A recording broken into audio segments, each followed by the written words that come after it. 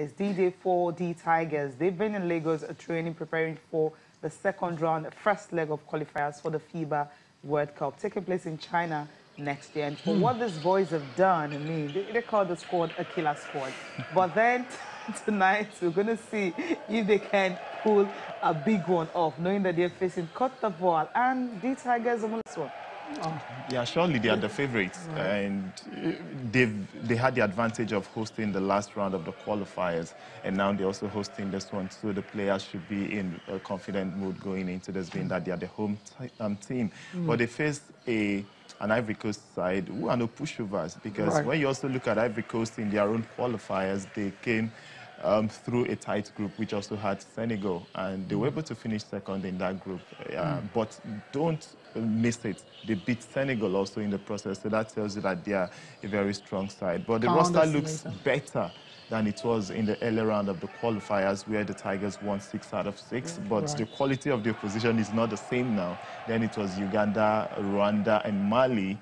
Uganda dropping out, Nigeria progressing alongside Mali and Rwanda. But now they are facing tougher oppositions, Central African Republic, Senegal, and now Côte d'Ivoire. But I see them picking up the points they require. The good thing about this system is the points they picked up in the first round of the qualifiers, they bring it into the second round. They are carried over. So they are leading already, and the top 2 in that group will progress automatically. Côte d'Ivoire, Senegal find themselves on 11 points, which is in second place. So I think in all, after those 3 games, the Tigers should still be in pole position to go on and qualify by the time the qualifiers are rounded off early next year.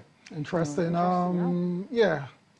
Wilfred just said it now. Nigeria well placed to qualify from this group, Group F, to be precise. Let's know what that group looks like at the moment before the tip-off against Rwanda later today. Nigeria on top with 12 points, followed by Senegal, like Wilfred said, with 11. So it's quite close between those 2 sides. But Central African Republic, they're not too far behind as well. They're on 9 points. Rwanda, 9 points. Côte d'Ivoire, they're on 8. And Mali are on 8 as well. So any of these teams can still qualify. Yes. But we know the favorites in this group is Nigeria and Senegal. Yes.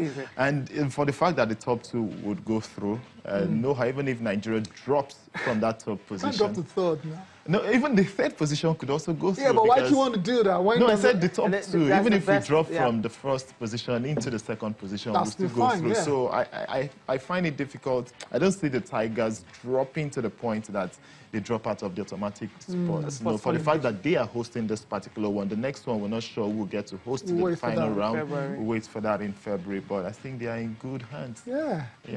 I'll be very surprised if they don't make it. If they drop out the automatic slots as well. So fixtures are for today. Not only Nigeria will be in action.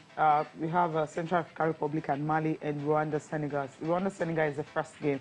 Of course, you also have Nigeria and Côte d'Ivoire will be at 8 p.m. That's the time for that one. So you've got tickets and sales. Just go to the stadium and see how you can. Which stadium? National Stadium in the sports hall. If you get that, most of you that watched the first round, the last round of the first round, you know how beautiful that place is actually looking. And it's just 500 naira. And you'll be wondering, that's for popular side. Yeah, of course. Popular side. But if you want the court side, you have to pay a lot. Okay. 25. We even have the VIP. Yeah, 5K. So that's what it is. Court side, that's what you want. You have to shell out the money, more money for it. Wherever you decide to stay, just go and support Nigeria's the Tigers, and that's all that really matters there. Let's go from the lads now to the girls. The ladies are getting ready. They're already qualified, so they've been preparing for the FIBA World Cup in Spain. We know that group.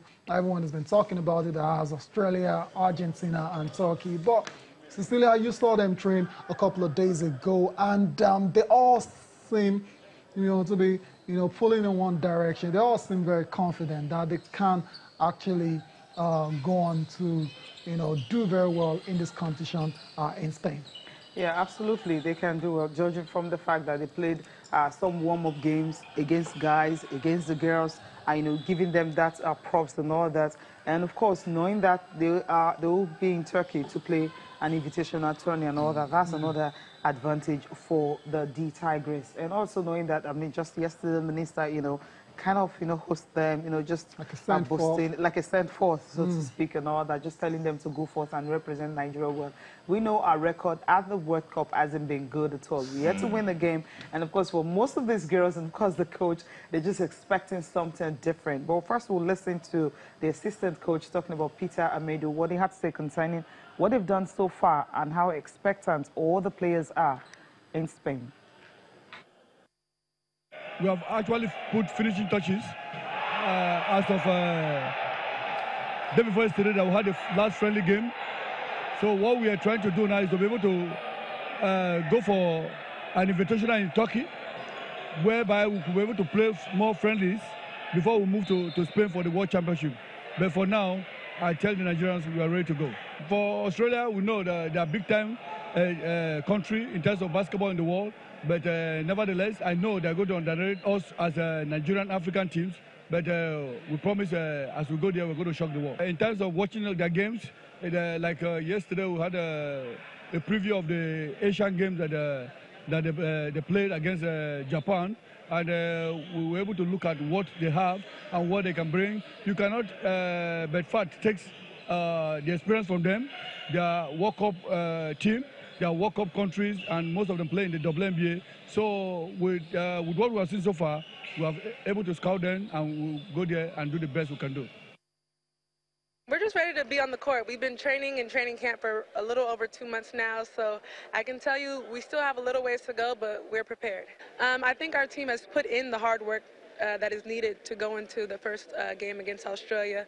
Like I said before, we're more than prepared. We're ready to take action, and we've concentrated on our strengths, and that's what we're going to bring to our first game.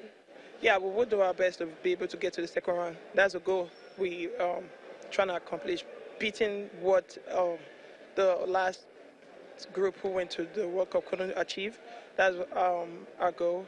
And I think history is about to be written. We're calling for the gold medal. So you just have to believe it, have the faith, and just put in the work. And we're going to put in the work and just leave everything all up on the court. Yeah, most of us here, we've known each other right from like playing under 19, under 18. So we kind of know ourselves a little bit, and we've played against each other in Europe. So it's not like much of a difference. It's just like coming together, for just the same goal. Just expect we, the girls, the national team, the crew, just to go there, compete, work to the game plan, and just go there and execute our game and, leave the rest for God.